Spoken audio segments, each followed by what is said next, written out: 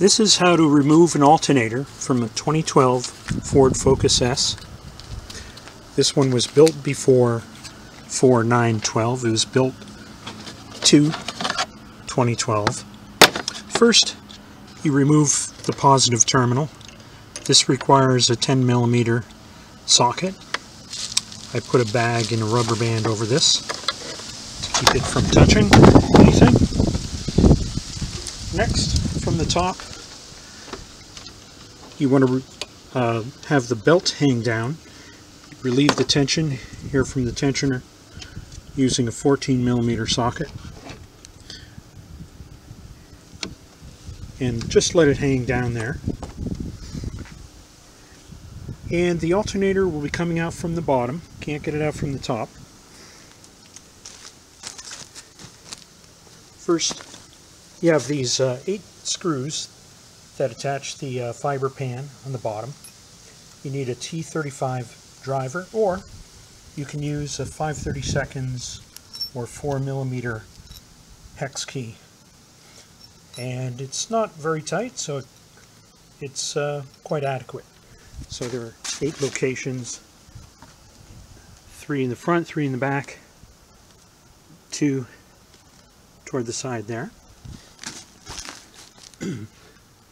Next, from the top, there's a 13mm nut for this top portion,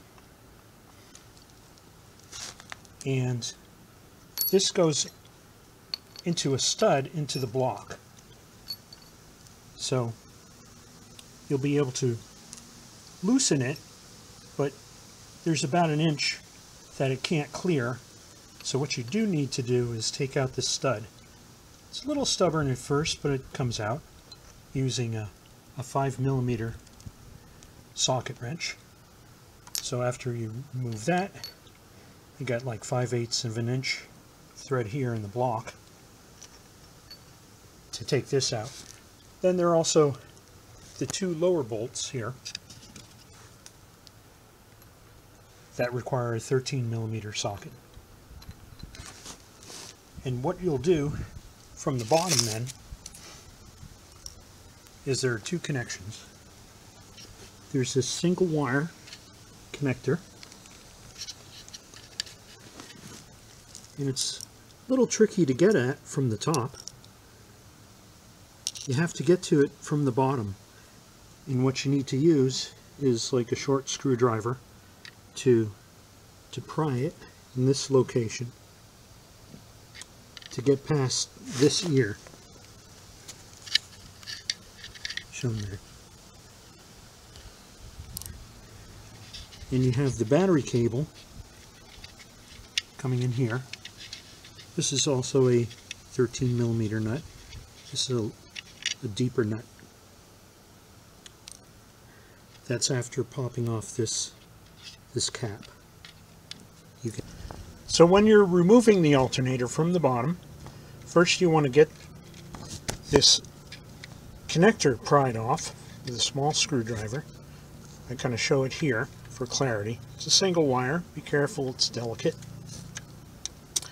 And then,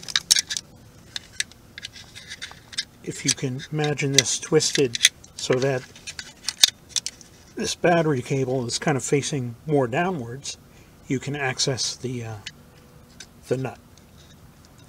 And there's a rubber cap on top of it. So you pretty much have to rotate it from here. Here you can see where it goes into the block in 2 places. Here and then over here. You can't really see it well. Okay, over here. And then out of sight is another connection point you can get from the top. This is the position the alternator needs to be in to gain access to the battery plus cable connection with a 13mm socket. And after that's loose and off, then you can maneuver the alternator out through this opening here. You got to bend this hose just a little bit, kind of maneuver it a bit. Comes right out.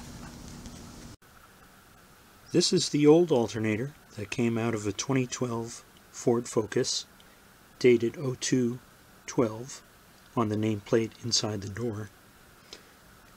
And it's a 4-groove pulley, 150 amp, 14 volt. 62,000 miles. Wasn't charging the system. I looked up the part to order. It provided this part number. And interestingly, what they provided in the box matches my original part.